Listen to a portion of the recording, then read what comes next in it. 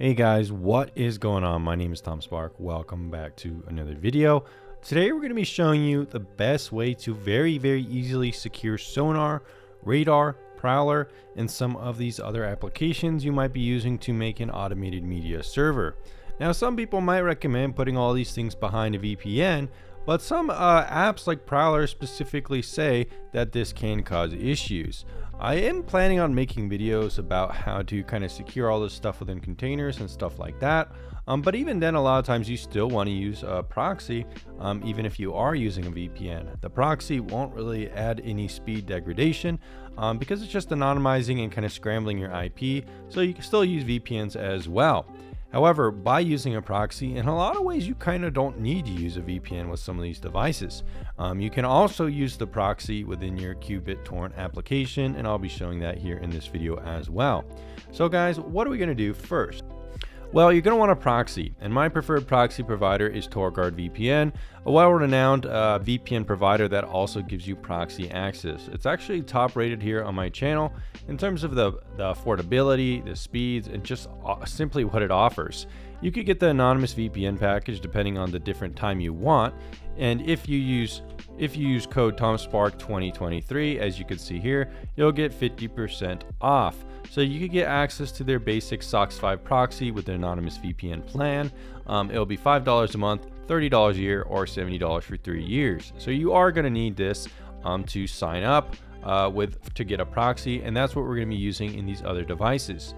Pretty much once you do that, you'll just copy your email and your login information from Torguard VPN, and that's how we're going to verify the SOCKS 5 proxy. So probably the first thing you're going to want to do is go to Qbittorrent. This is my recommended torrent application that you will use. You could put this in containers, servers. It's very versatile, and the good thing is it has native proxy support, which means it's one of the best ones to use. Pretty much what you're going to do is go to connection, go to proxy server, select SOCKS 5 proxy, host proxy.torguard.org, port 1080, and then click all these check marks, enter in your username and password to log into Torguard VPN. Like I said before, click apply, and there you go. Anytime you'll download something, your IP will be anonymized and no one will be able to link that activity back to you. So this will anonymize your torrent traffic already. Now let's discuss how to do it in something like Radarr, Sonarr, and some of these other things that you will be using. Additionally, for something like Prowlarr, you can also use this same method because it kind of crawls around and you don't want your public IP leaking out, so it's good to anonymize it with the proxy. Pretty much what you're going to do with all these applications, whether that be Sonarr, Radarr, they all kind of function the same essentially. You go to General, scroll down and click Use Proxy. Enter in SOCKS 5 proxy type, hostname proxy.torguard.org, port 1080, and then username and password. You're going to want to make sure to save at the top, right up here, and you'll do the same thing with Sonarr as well as Prowlarr if you want to as well.